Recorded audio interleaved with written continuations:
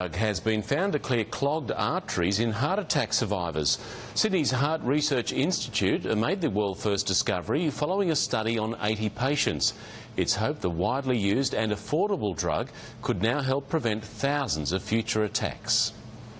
Michael Coleman was front row at a Shakespeare production when suddenly he became the most dramatic act of the night. I said I'm going to faint, and I duly went unconscious.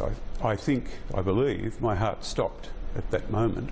He was prescribed an unlikely medication, a treatment for gout, worth about $20 a bottle. There was a great deal of comfort. I'm not really interested in being an experimental person myself. Colchicine is a widely used anti-inflammatory, but had never been tested in heart attack survivors. Well, we're quite excited about it. Potentially we have a strategy to reduce heart attacks in at-risk patients. At-risk patients have arteries like this. Over time, the plaque thickens and eventually ruptures. For reasons we don't know, these plaques often then burst.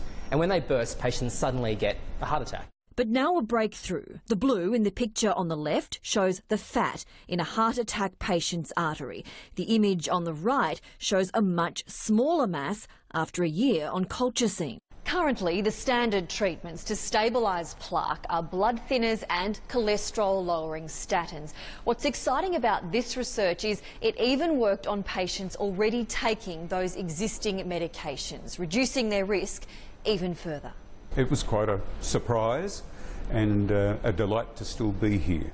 More funding is needed to conduct a large-scale study. Angie